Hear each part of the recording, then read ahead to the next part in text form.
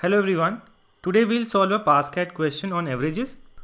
The question is, a class consists of 20 boys, 30 girls. In the mid-semester examination, the average score of the girls was 5 higher than that of the boys.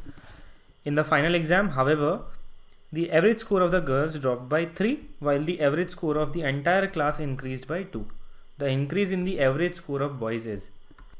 So let me assume that the average marks of the girls in mid-semester examination, it is G, and we have been given that it was 5 higher than that of the boys. So average of boys in the same mid-semester examination, it will be G minus 5.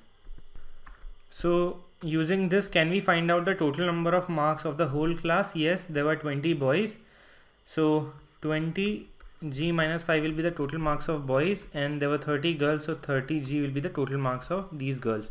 So this will be equal to 50 G minus 100. This will be the total marks of the whole class. Now somewhere in the question we are also talking about the average score of entire class. So this is the total marks of the whole class. What will be the average of whole class? Since we have 50 students, so 50 G minus 100 by 50. This will be the average of entire class during this mid-semester examination. This will be equal to G minus 2. Now when we come to the final exam, in the final exam the average score of girls dropped by 3. So now in the final exam, girls, they have average marks. Earlier it was G, now it will be dropped by 3, G minus 3. This will be the average marks of girls in the final exam, while the average of the entire class increased by 2. So during the mid semester examination, the average of whole class was G minus 2. Now it will be increased by 2. So of whole class, the average marks will become G minus 2, and if we increase it by 2, so we get G. So during the final exam, if I find out the total number of marks scored by the whole class, so marks by the whole class, the average of whole class is G, so total marks will be 50 G because there are 50 students. What we are ultimately trying to find out is increase in the average score of the boys. Now in the final exam, we know that the average marks of all the girls is G minus 3. We know the marks of whole class. So if I combine boys and girls, and if I find out the average of both boys and girls, I'll be getting the average of the class. So girls in final exam, they scored how many marks? There were 30 girls, all of them scored G minus 3. So total marks scored by girls in final exam will be 30 G minus 90.